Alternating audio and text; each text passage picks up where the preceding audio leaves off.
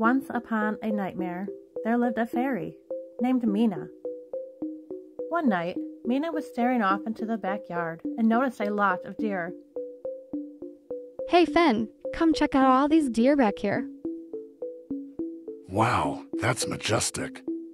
Hey Bandit, want to go play with the deer? What are you, crazy? No, Bandit cannot go play with the deer. Too late, I already let him out. Bandit, no, get back here. Mina yelled. Bandit turned to come back, but it was too late. The deer began chasing Bandit. It's fine, he made it. See, everything's okay. I feel like you should get away from the fence. They don't look friendly. Stop freaking out. What do you think they're gonna do? Jump the fence? And not even a minute later, they did, in fact, jump the fence. Holy crap, Mina. Get inside the house.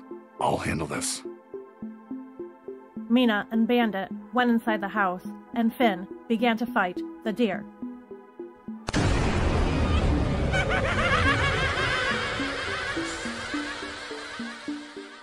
Oh no, what should I do? Just then, Finn made it inside.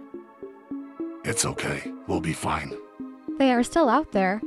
Did you lock the door? Why would I lock the door? A deer can't open a door. It will be okay. I'm just gonna go to sleep. You should go to bed too.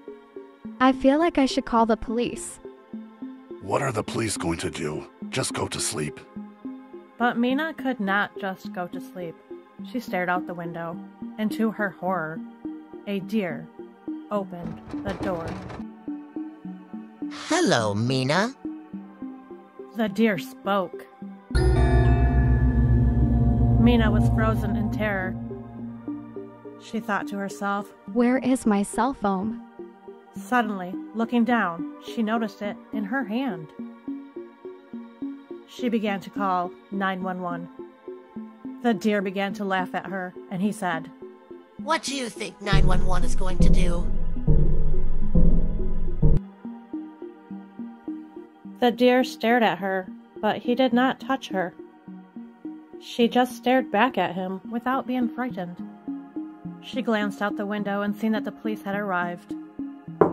Ma'am, your phone called 911. Could you come outside? She looked around and seeing the deer had left the house, so she went outside to talk to the police officers.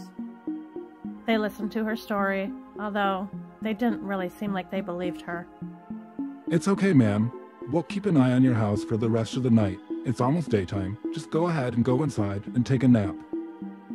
I don't know, Bandit. Maybe I'm going crazy. I guess I'll try to sleep.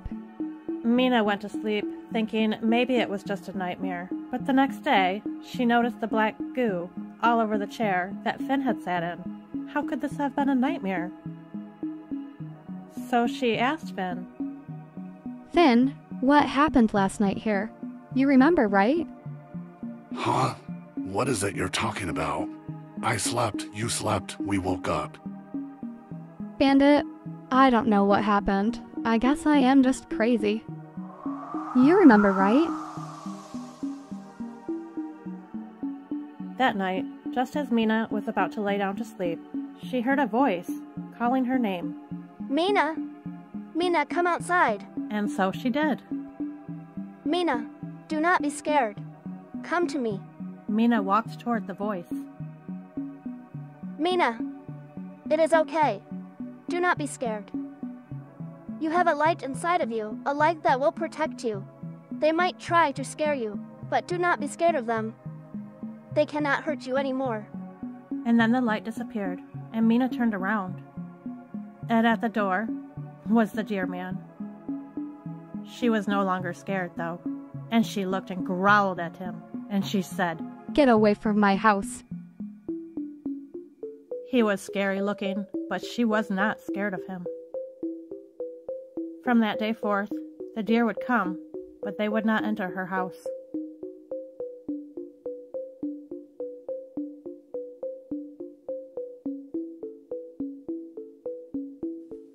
It is a strange world, isn't it? Mina knew that something was different with this life, that she did not have all the answers, but she was okay with that, and her and Bandit lived happily ever after.